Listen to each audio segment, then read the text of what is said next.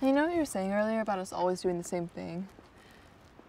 Yeah, I don't know, I've been thinking about it and I think it's pretty perceptive. We should do something new, something totally out of hand. Yeah? Yeah. Like what? Your dad's away for work, right? Tonight, we should take his BMW, drive it into Boston, and then, what? Ferris Bueller's Day Off. What? You're kidding, right? Come on, Ty, it'll be fun, okay? Come along. Get in the car. No. Come on, we'll bring it back in the morning. No one will even know it's gone. Okay, fine. Then I'll drive.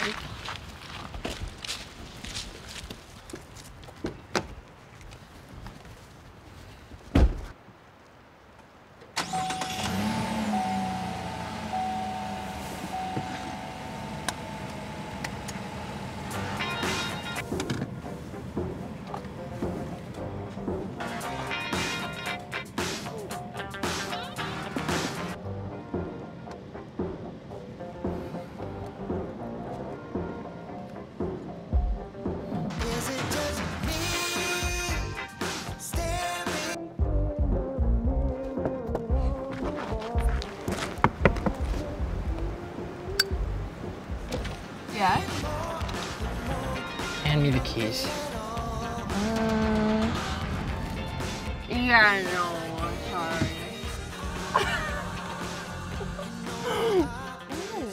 You have 10 seconds to get out of this car.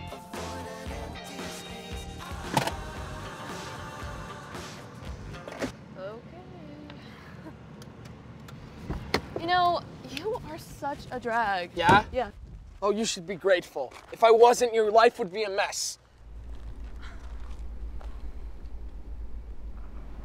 That's not true. Yes, it is. If I didn't pull you by your teeth into applying for college, you'd be living in your parents' house till you were 25. Yeah. Did apply, didn't you?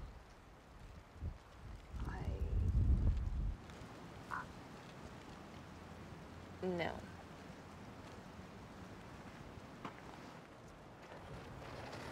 No. No. No? Okay, I didn't want to. Charlie, we've been talking about going to this school since the 2nd grade. Yeah. You were the one who told me to apply. Okay, yeah, I know that.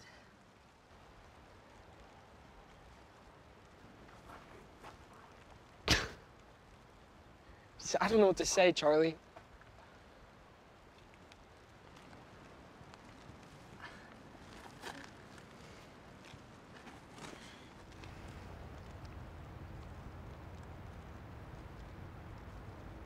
Do you ever get tired of it?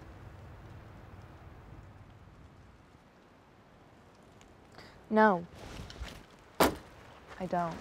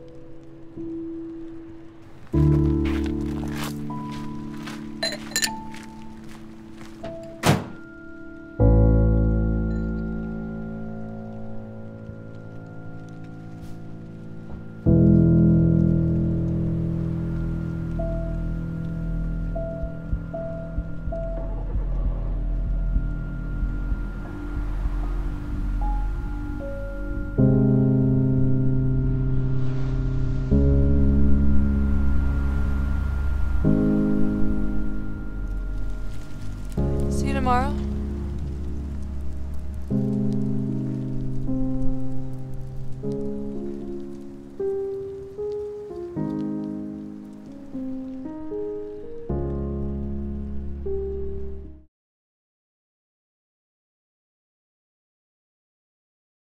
That Bronco's gonna be ours this year, Bob. Yep, I hope so. You'll get a look at her, all smooth and shiny black. Red striped decal running down the sides, black leather interior, bucket seats. Imagine driving around in that thing. Even comes with those AM, FM stereo cassette CD players. Tammy Wynette would sound really good then. Plus, the back seats fold down. And that engine, oofta, 8 cylinders, overhead cam, 500 plus cubic inches. A real beaut, a beaut. Even comes with those new Firestone puncture resistant tires that you can just keep driving. I got a nibble. Got a nibble. Yep. He's hooked. Get the pail over here. This is the one, Knut. This is the big one. Yeah, could be the fish that wins us that Bronco. Oh, he's sure a fighter, boy. Well, pull him in through then. Yeah, just making sure he's not getting hung up on the ice. You know, we got to be careful about things like that. Oh, yeah, well, I see him now. Pull him on through. Yeah, I got to get him past the bottom of the ice. Here he comes. Considering the size, he sure was a fighter. How many of those perch we caught so far today, anyway? Must be a whole school of them stupid little buggers down there. Ain't gonna win the Bronco at this rate. Oh, now don't go saying that, Knut. You know, them fish are biting pretty good this year. I bet you we got a good chance at winning that rig. I don't see very many of them other guys around here pulling in as many perch as we are. And where there's perch, there's northern pike. DNR must have seeded the whole lake down with that little scrap. Well, we'll get that Bronco. Day's young yet. You get 2 choices with a lake, Bob. You either get a lake with a few big fish, or you get a lake with a lot of little fish. What kind of a lake do you think we got this year? Judging by what's in the bucket there, the lake's full of perch. I don't know. I've been watching old Ivan Pooch over there, and he hasn't caught a damn thing. 20 years we've been coming to this contest, Bob. 20 long years. Oh, more than that. I mean, the first time we came with little Bobby, he was like 6 years old, and now he's a big shot down in Minneapolis. Boy, the time goes. I want that Bronco, Bob. Heck, you're telling me. Well, every year there's a fancy new Ford, and every year some punk drives off with her. Well, that's the way it goes, but I mean, today the weather's pretty good. The sun's shining. It's pretty 20 degrees, and I brought some brew along in case you get a little thirsty there, Knut. The whole cooler is chock full. Well, maybe later. Yep, okay, well, you help yourself whenever. Bob, I got a way we can win. Oh, you do you? Well, I said in my prayers last night too, Knut. I brought something with. Oh? Something that'll let us win for sure. Oh, some sort of secret lure? Nope. No. It's a northern, Bob. Northern? What you saying there? A big one. Bugger's still half alive. He's nearly 12 pounds. It'd be an easy thing to do. We just hook him on a line and drop him down the hole here. Then we give out a hoot and a holler and drag the darn thing back up here again. The whole lake would be watching us with all the shouting. We'd win that Bronco, Bob. You're such a kidder, Knut. You ain't got no fish along. It's in the cooler. There's beer in that cooler. I unpacked the beer. Ah, you're full of bull. Well, take a look then. Jeez, Knut. Take a look, for Christ's sake. You've got Bronco on the brain. That's what you got, Knut. Bronco on the brain. All right, let's see this here mighty fish. Oh, jeez! Just like an aquarium, ain't it? Only you can't see through the sides. That way the contest officiators couldn't see the little ace I got in there. Is that a contest winner or what? Oh, jeez. Oh, jeez. Oh, that's bad. Oh, jeez. Sit down, Bob, and pretend something's biting your hook. Old Ivan's getting suspicious. He's looking over here. Where'd you put my beer, Knut? Come on, something's biting your hook. Oh, damn it! Quick, hook him, hook him. Oh, damn it, he got away. Look out, Ivan. Bob here just missed the contest winner. He's heading your way. Ivan's practically deaf, ain't he? You mean to say you planned on cheating here, Knut? He's just too proud to get a hearing aid. That's Ivan's whole problem. He's just too proud. They catch us with that fish, and we're banned from this contest for life. What about the Bronco, Bob? The prize. We'd look pretty smart behind the wheel of that thing. Oh, jeez. Where'd you get that northern? Oh, that fish farm down by Henning. Oh, shit, that guy's probably here at the contest right now. He loves promoting this thing. That's why you gotta catch the fish for us, Bob. With that fish farmer here, knowing my luck, he'd remember where I was yesterday. I catch it? No. I ain't agreeing to nothing like that. You and I never win, Bob. We never win a thing. I want to fish, Knut. Just fish. Need something nice in my life, Bob. Something fancy. My whole life is crap. Crap house, crap truck, crap TV, crap business. After 30 goddamn years of trucking, me and the missus got nothing to show for it. Crap! Forget about that northern. Fish. This ain't about being right or fair. It's just about guys like us can't get things the normal way. Oh, I mean, look at all the situations you've been in after all these years. I know you, Bob. I know you. I've seen you cry just that once at the auction sale when they were taking all that equipment off the farm. Shut up there, Knut, or I'm going back to the truck. Okay. We'll do it the traditional way. I just wanna fish. Well, fish then. Forget about it. Cripes almighty. Now even them little buggers aren't biting. Maybe they got scared off by a couple of big northerns. Yeah, probably so. Where'd you stash my beer? Oh, it's in the workbench in your garage. Oh, I like a little beer when I fish. Yeah, beer's nice. I think something will bite sooner or later. Huh, you'd think so. They were biting here pretty good a little bit ago.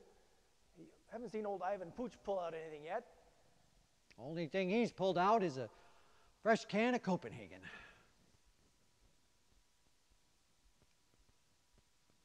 So, what would we do with that Bronco?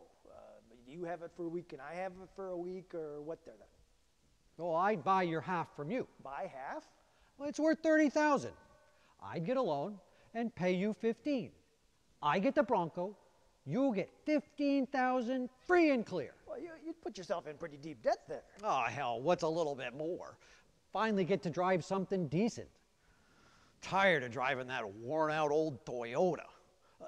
The wife doesn't much like driving it either, but she'd sure drive all over the country in that Bronco. 15,000. I get worried too, you know, when she's driving that pickup in the winter, especially when I'm hauling beef down to Chicago. The heater don't work in that thing good either, and you know, I'm not here. I call her every night when I'm gone. Well, I just want to make sure that she's, well, that she didn't have any trouble with that pickup. But 15,000 is a lot of money for you, Knut. For a Bronco? Heck no, that's cheap. Oh, for Bronco, yeah, sure, that's cheap. You can't get, I mean, a roller skate with wheels for 15,000. Yeah, don't buy much these days. Hey there, look. Ivan's got something. I see him. He's pulling a fish up. Ivan? Yeah, get out your binoculars. Oh, hang on. Is it big? Cripes almighty, it ain't small. Oh, jeez. Yeah, it's a contender. Nice long, yeah. It's a northern. Yeah, he's heading over to the judge's tent to get it weighed in. Oh, jeez, oh, jeez, oh, jeez. Yeah, it's big, but it's not as big as what we got in the cooler. Oh, jeez. I'd say our northern's got about 3 pounds on him. Yeah, at least 3 pounds. I wonder what Ivan would do with a Bronco. He won't get it. Somebody else will pull in a northern pike that'll make that one look like a bullhead. Yeah, probably so. Somebody else. Somebody else?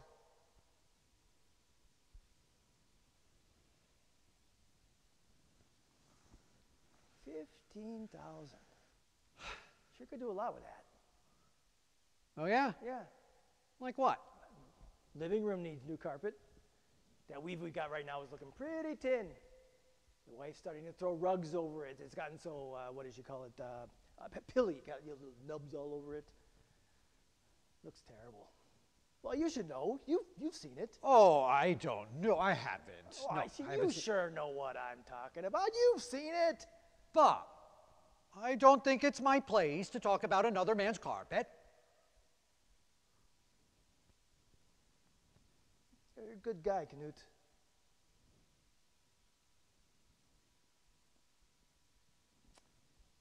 Now would be the time to put on your northern while Ivan's gone. Well, I wasn't going to say nothing, but yeah, that's true. I mean, he's the only one close enough to really see us. If we were to... It sounds like you want to do it Oh, then? no. I was just saying that now would be the time if we were to, with that northern. Yep, Ivan's not going to catch many more fish like that today. Yeah, but geez, we could still get caught. Well, that's the problem, of course. Not that we'd go to jail. We just have to give back the Bronco. Now, you'd have to give back the Bronco. Well, and you'd have to give me back my 15,000. Well, I'd wait on spending until spring anyway. Well, smart move. Well, I've always been smart, just never been lucky.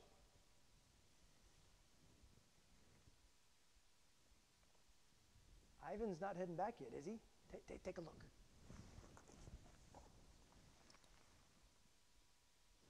Nope, he's still in the tent. So, we put the northern on my hook then? Yeah, pull your line out of the hole, and I'll get him set for you. Okay, do it quick. Well, yeah, I ain't gonna be slow about it. Toss me your line. Make sure you get that hook in good. Yeah, I'm not releasing this expensive mother for some other fool to catch. Okay, then hurry up then there. Geez, you're pokey. Oh, hang on. Okay, I got him hooked good now. Yeah, oh, geez. Someone's walking out of the tent. Well, we're actually doing this. Cripes almighty. Is he hooked deep enough? You sure about this here? Well, Ivan's coming. Yeah? I don't know. Throw it down my hole. Ivan will see us pretty soon. Boy, we're committed now. Yeah. Well, Ivan's close enough.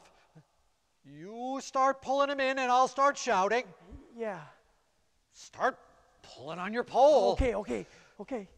Come on, it's the catch of your life. Get excited. Yeah. Hey, Canute, I got myself a big one. Is he a fighter? Oh, yeah, he's a fighter. Well, I'll get the pail ready. Yeah, you better get the pail ready. Hey, Canute, what do I do now? This has to look good. I don't know. Yell. It's a big one. Yeah, okay. He's a big one, Canute. Louder. He's big. I don't know if I can get the bugger out of the hole. Ivan's looking this way, isn't he? Oh, he sees it.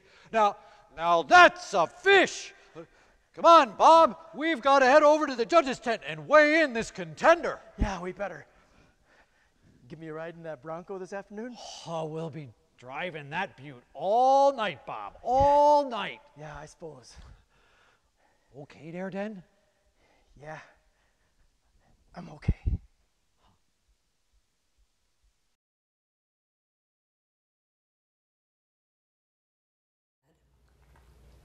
Don't call this place a nursing home. The nurses here don't like it. Elder care facility. But everywhere is nice nowadays. When I was little on our farm, no running water, no electricity, no phone, no radio, no car, wood burning stove, 2 mules, a cow, and chickens. Oh, hated plucking chickens. Eating's good, but plucking? Huh, you can have it. Chores. It's all there was soon as I could tote a pail.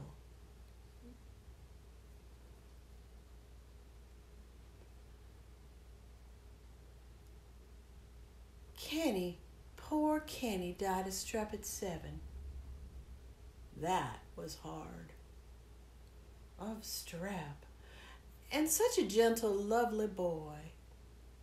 We didn't have drugs then, so he died. But I remember Kenny. You remember too. He would have loved you.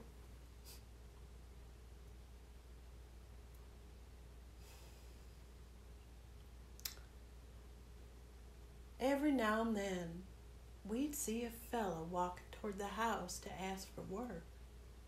No work. It's like a game, see. There's no work because there's no money. And everybody knew. But hunger didn't kill their pride, so men come up and ask for work.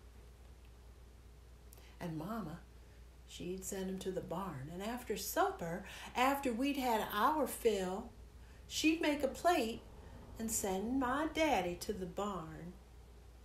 Us kids would follow, hang outside and listen.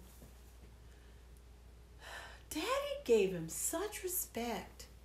He was kind and generous. My daddy's not what you would call religious. Can't say he believed, but somehow he could live it.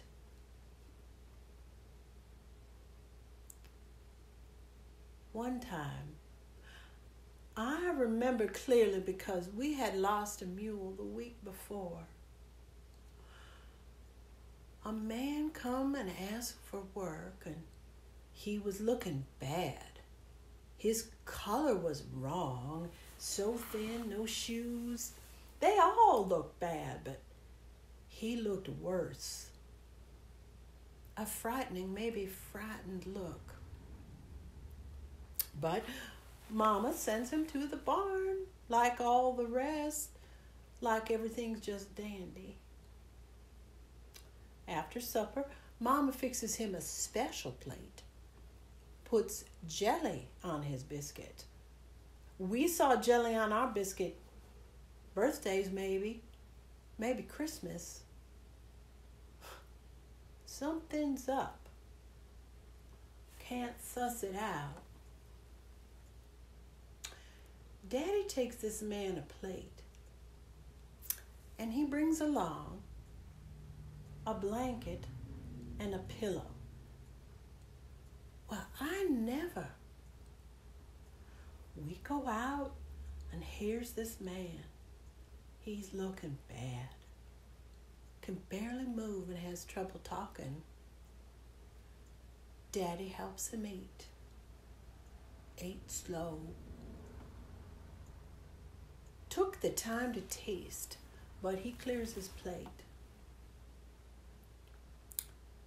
Then Daddy makes a place for him to sleep, and somehow we know this man is dying.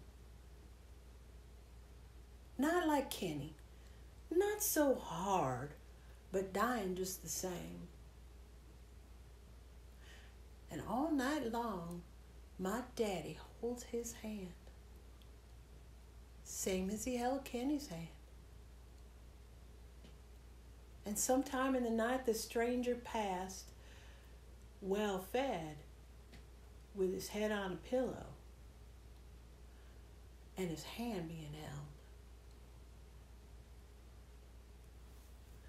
You think it's not too much to ask to leave this world while somebody holds your hand. But all the time here, people die alone.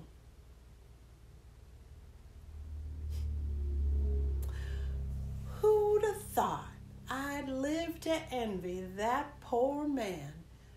He's dying in our barn.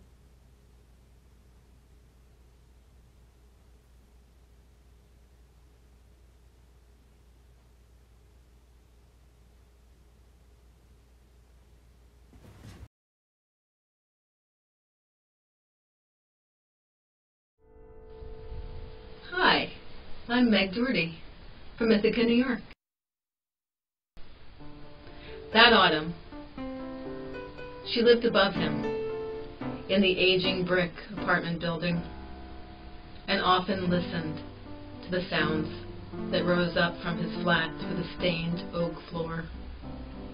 She would lay a warm ear against the cool wood and breathlessly eavesdrop on his world. She seemed to disappear and float quietly in the muted room below that often became a remote island in her mind. When she listened, and she always listened, she heard his every move. The radio was left on a lot, most of the time purring with old-time jazz tunes or moaning with news on the hour. She felt she knew her downstairs neighbor by the music he played. It was old schmaltzy jazz stuff, the scratchy songs with a whining vocalist and saxophone. Sometimes the music made her sad. The news was always turned up loud during the broadcast, then quiet but audible when the gray and gloomy stories were over. She would often roll over and stare at her milky beige ceiling, the old stucco vibrating and undulating with the flickering bulb. She believed her stirring thoughts caused the light to change. And once again she'd close her eyes and listen to her heart lightly sounding against her ribs. Sometimes her old typewriter clicked and popped as she banged out a few words a day, sometimes a page. She would create a poem or a letter or work on a piece of prose about a feeling or the moment. Her lips spoke the words as the war-era Olympia typed and inked the letters on the page. The wire trash bin was stuffed with crumpled papers. She liked to write, but not to immediately read her writing. She kept most of the finished pages in a pleated box in the closet. And after hovering for weeks over the same piece, she sometimes sent an unsolicited poem or short story to a literary magazine. In the early morning, the sun often found her sitting at the small desk, typing very sleepily, or resting her head on her hands.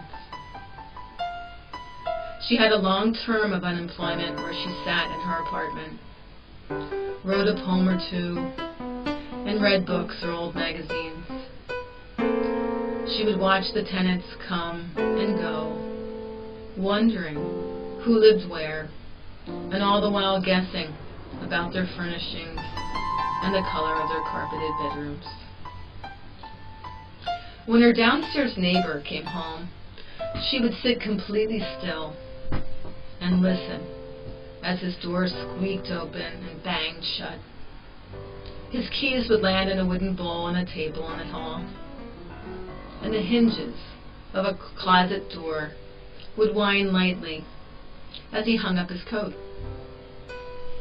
The closet doorknob rattled and clicked when it was closed. The apartments were identical in design, so she knew exactly where he was as he moved through his flat. She tiptoed around him, above him, as he ran a bath, made some calls, and boiled water for dinner. Neither of them had any substantial rugs, and she could hear his shoes clacking as he walked down the little hall to the bedroom. From the trash bin behind the building, she found out he drank a lot of red rose tea.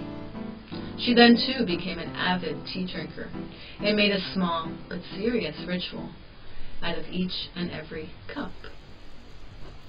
When his phone was dialed, it let out a winding sound like the whirl of an old elevator slowing down.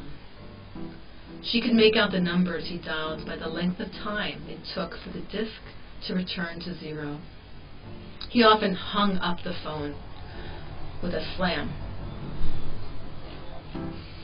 She felt a murky pang of jealousy when he spoke on the phone to his dates, calling them love, darling, and princess. She wondered about these women he talked to. Were they beautiful? Were they well-dressed? Tall? Or short? Slim? Broad? Or what? Sometimes she pictured herself in his flat, sitting in his living room, or on the other end of his phone, and she longed to speak to him directly. When she saw him in the bland halls of the pre-war building, he always lightly brushed her off. Later she realized that the downstairs neighbor was a fairly reserved man, and many of his conversations were with his family. He always talked to them on Sunday nights, speaking loudly into the phone, saying, "Yes, Mother." "No, Father." She liked the fact that he was always in touch with his parents. He must be a good man, a good person, she thought. She wished that she, too, could talk to her family in that manner. But they didn't respect her wishes, and she didn't get along with people very well. Her phone was usually silent.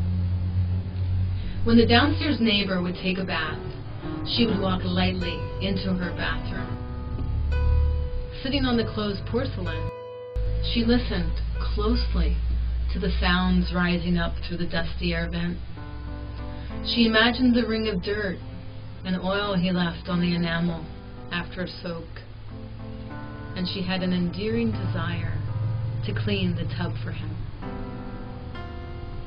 When her thoughts would sometimes swerve into snarled images of romantic lust, weddings, marriages, and children, she would quickly put on a coat and go out for a brisk walk. Moving by the buildings, she would peer up at his second-story window and hope that maybe, by accident, she would get his attention. She would usually walk around the block a few times and then lean against the slanted tree beneath his window. She'd stare at the panes of glass reflecting the dusk sky. His drapes were most often closed by day, and oddly, half open at night. He had no houseplants, she surmised, because if he did, they would all be dead. She walked away, always looking up at his window, and softly moved along through the crunching autumn leaves, dropping quietly through the chilly evening air. There was one cool and breezy night where she went for her usual walk after sunset. She wore a long coat with flaps that flipped about in the wind.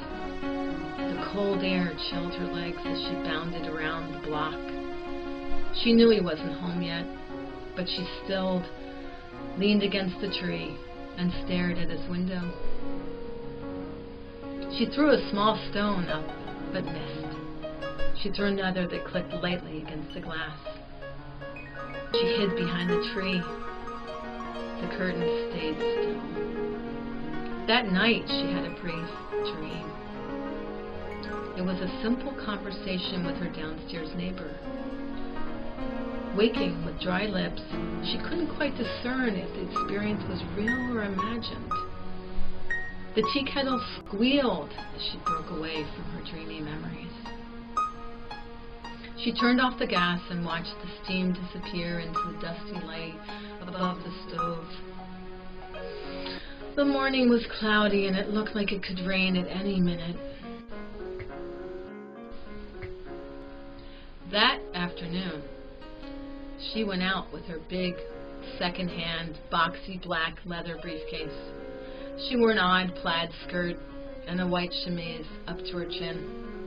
Her overcoat was buttoned up tight. The belt awkwardly sashed across her waist. She looked like a slightly disheveled female soldier. Her flat, dainty, and sensible shoes were completely out of place. She walked from her house to a bus station nearby. After a transfer, she arrived at an office 2 flights up. The receptionist position has been filled. She stood there in her overcoat, still to the naked eye, but shivering in her skin. She was speechless. "You're welcome," she said quietly, as she took a step back, spun around slowly, and left the room. Her shoes clicked louder than ever as she walked down the worn stairs she had just come up. Blank, exhausted, but somewhat lucid, she walked along, like in a dream, one step at a time, beneath the cool gray skyscrapers. She wondered just how many people were doing stupid jobs behind countless steel and glass windows, all of them neatly tucked into cubicles and stuffy offices. All those busy bees selling and buying and selling stuff. Stuff! All those papers to file and letters to type from boring dictation. All those loud and desperate phones constantly ringing and the typewriters relentlessly rattling away. All those men in blue suits and paneled boardrooms constantly seeking and making money and producing waste and pollution and consuming. Always consuming. All those dirty plates and coffee cups to clear and set on cafe tables. All those smoky customers leering and past breakfast. Working, working, working just to survive. She didn't want any of those jobs. She felt deceived by the newspaper, by the want ad. Classifieds are so often misleading. She always wanted to be a writer, a mystical writer of ethereal poems, prose, and best-selling epic stories of adventure and romance. Her typewriter was old and worn out, but it worked. She spent a lot of time staring at her desk, staring at the keys until the words finally came one letter at a time. The sentences came to her faster than her hands could type, and large portions of text that flashed through her mind would be lost. Frustration would get the best of her, and that day of job hunting was no different. On the way home, she kicked through the leaves on the sidewalk and finally made her way to the front steps of the building without looking up. Her flats scraped against the old granite stairs. When she reached the top of her stairs and entered the foyer, her downstairs neighbor was leaning against the dull brass mailboxes. Staring at his mail, he moved out of the way while reading. The letter he read was on lavender stationery with a matching envelope, perfumed almost like sweet cinnamon, 5 or 6 pages long. Her nostrils flared as she drew in the fragrance and said softly, "Hello." He looked up with a smile and said, "Hi," and immediately returned to his letter. She stood still for a moment and turned to get her mail. There were a few letters, some bills, and junk mail. In the pile, an envelope from a literary magazine she had submitted a short story to some months ago. She ripped open the envelope, and sour words were immediately written on her face. Her hand slowly dropped. She closed her mailbox, 301, and turned to walk away. "Bad news," he said, folding the purple pages as she brushed by. Her head jerked around while he spoke. No, well, yes, not really. Just a rejection notice from my magazine. I had sent in a short story a while back, and they just got back to me." "You live on 301, right above me. Are you a writer?" he asked with a grin and a flick of his eyebrows. "I actually heard your typewriter clicking away late, and even sometimes really early in the morning. You're a night owl." She was a bit shocked at his intimate knowledge of her. It never occurred to her that he, too, could follow her movements and habits. She suddenly realized that she lived above him. She lived above him. He can hear her every move.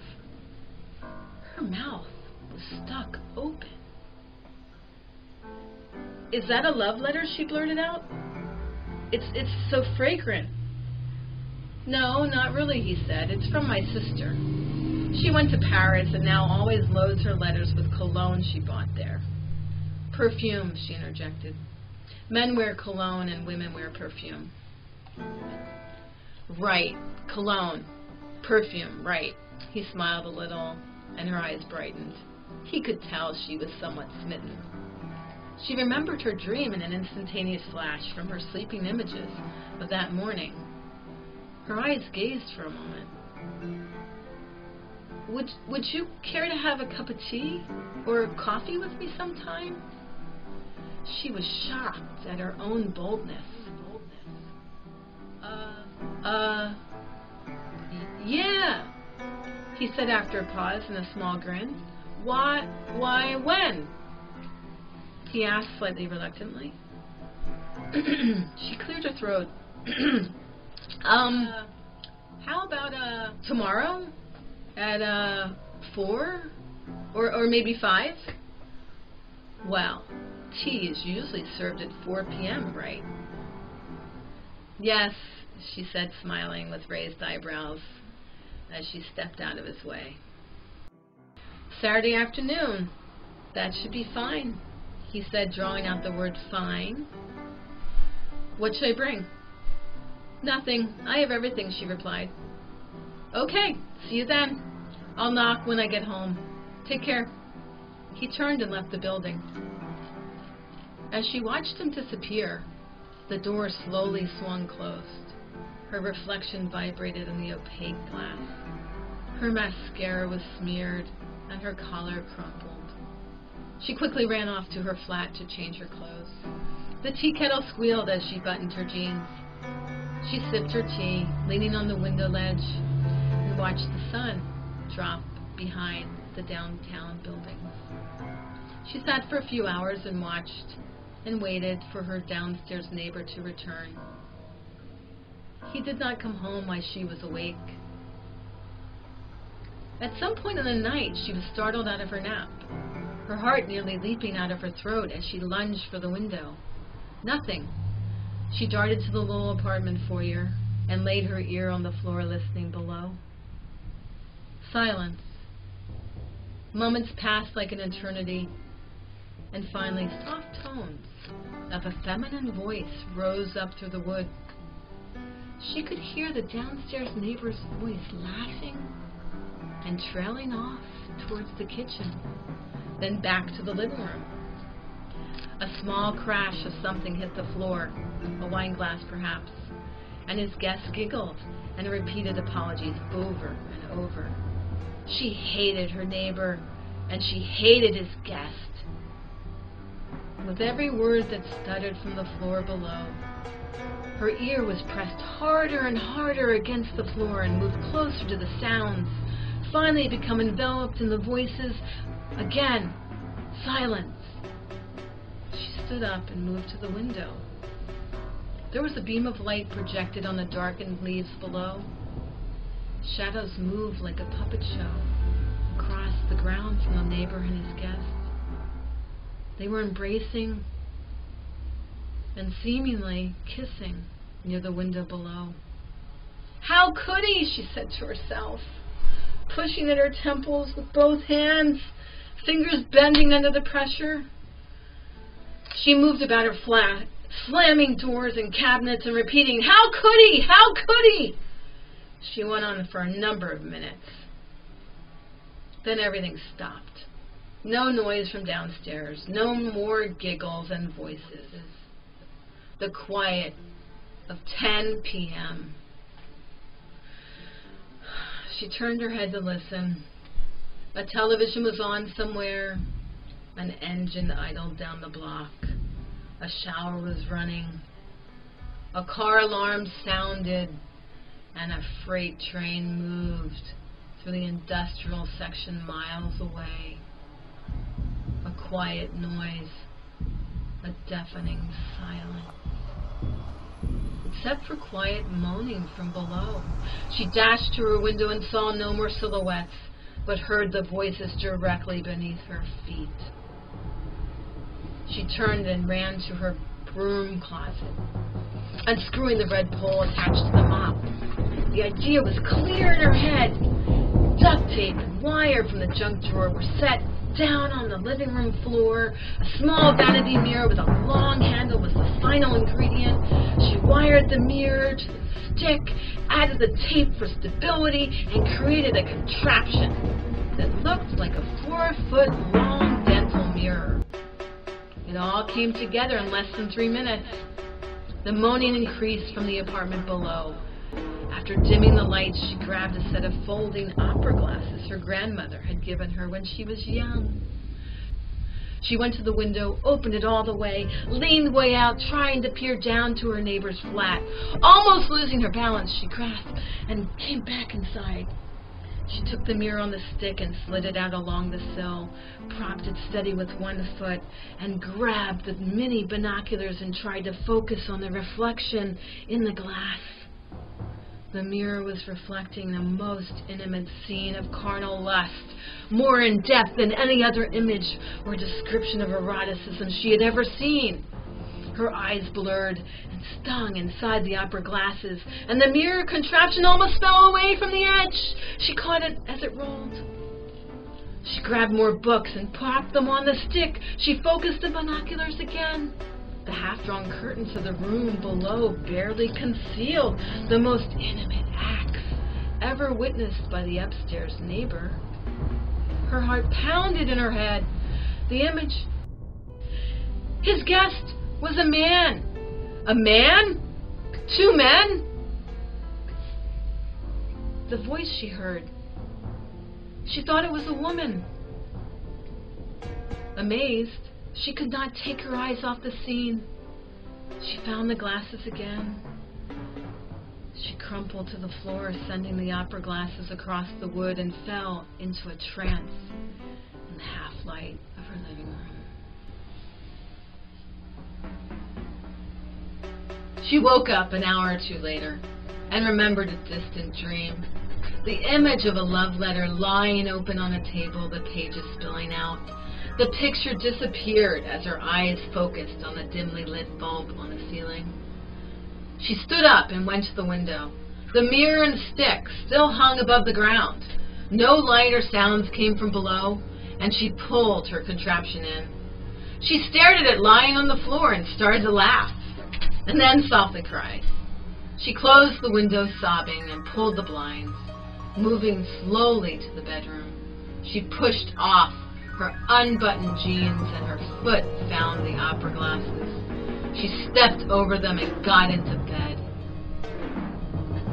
She laughed and cried herself to sleep, wondering all the while if she would actually be brave enough to have tea with the man who lived below. Tea with the downstairs neighbor. The idea then seemed absolutely absurd, impossible. And as she fled the waking world once again, her soul stirred with molten thoughts of flicking bodies engaged and entangled. She saw in her mind a double image in the binoculars, her eyes glazing with tears against the glass, washing the image down to the bottom of the view, leaving, finally, nothing but the darkened color of sleep in the opaque bedroom of apartment 301.